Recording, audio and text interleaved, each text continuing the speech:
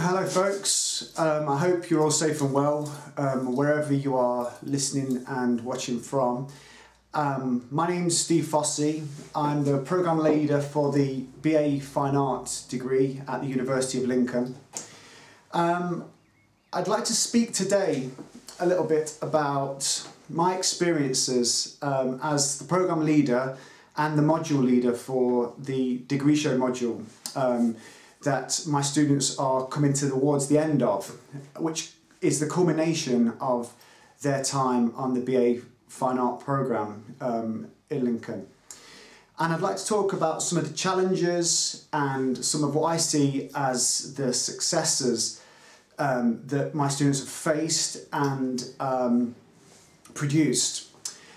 I'd like to begin really by thinking back 8 weeks or so to when almost overnight teaching primarily went online, and I distinctly remember the last face-to-face lecture, which was around that time, where my students and I were speaking about the upcoming private view and the degree show itself and what stood in front of us over the closing weeks of the module.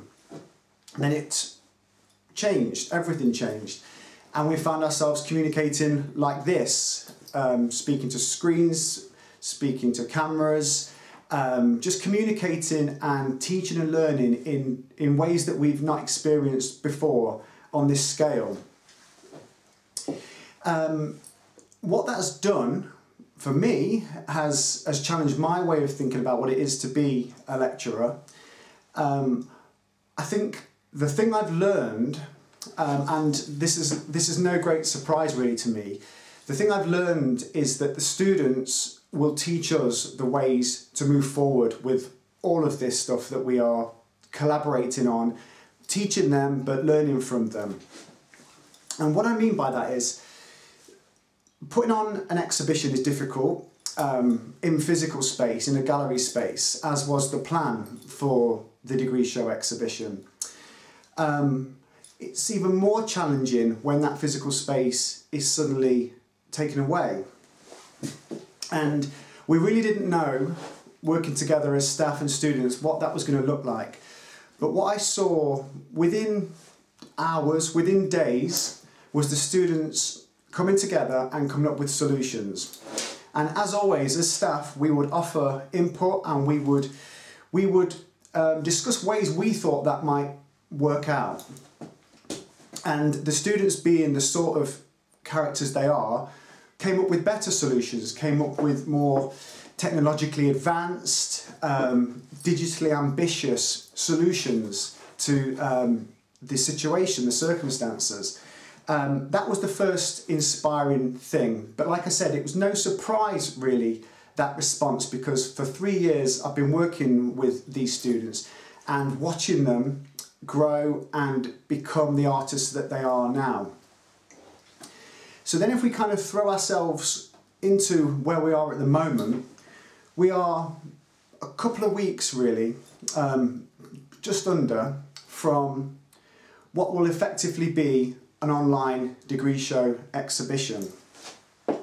So the space between us, as the students have titled the show, is the coming together of a whole bunch of artists exploring a whole bunch of different things. And they're doing that now in what is a post-studio environment, but not post-studio as we've come to understand or think about post-studio, which was sometimes a choice of not working traditionally in a studio. This is almost a post-studio environment that we've had to adapt to.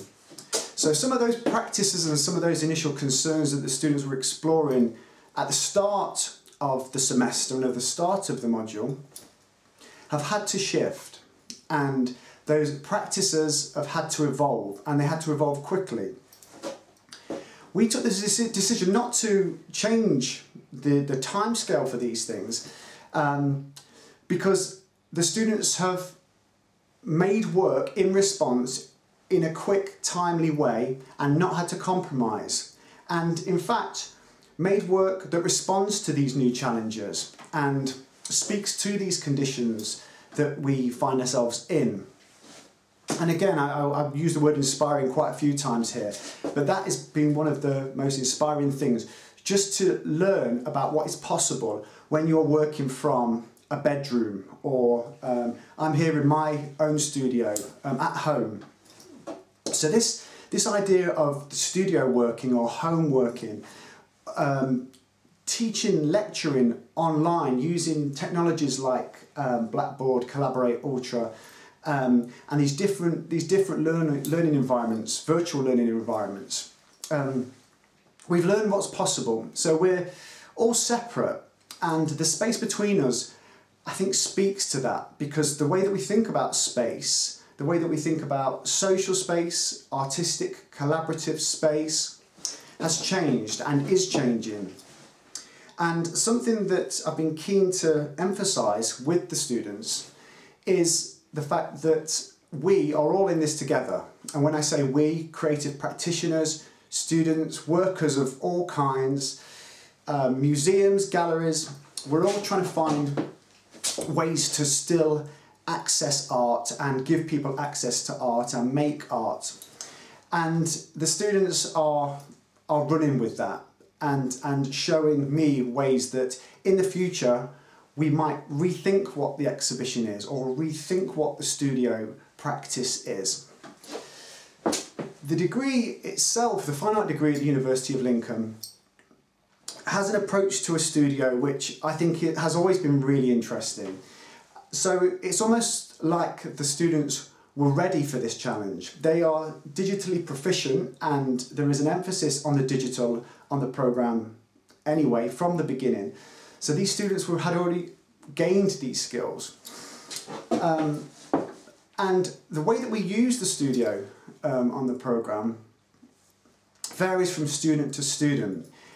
I think what's regrettable and what's been the saddest part really for me, I think, of the circumstances we find ourselves in, is not being able to physically be together and use the studio as almost as a meeting place, a social thinking space. The studio is more than just a place where art happens or conversations take place. But like I said, we've found ways to expand the notion of the studio. I'm also thinking about the fact that the students are carrying around what they've learned from the past time being in the studio, how they're carrying that round with them. So this idea of the kind of nomadic post-studio environment that allows a student to take their studio with them wherever they might be, that's a really exciting prospect for me, because it allows us to be together and make together wherever we might be separately. And again, this is something that we've always been thinking about on the programme in arts practice more broadly, but certainly recently more than ever. And it does make me think about what is possible in the future. I think what is exciting about a fine art programme of any kind really, but what is exciting about when artists are working together in the early stages of their careers, quite often at university, they're not afraid to take risks, they're not afraid to make mistakes. And what they do is they do show us what the years after them might be capable of. And this happens year on year. So it feels to me that what will be the class of 2020 will be creating a blueprint of what me and my colleagues will be thinking about as we move into a different kind of fine art teaching environment next academic year, the year after that, and in the future.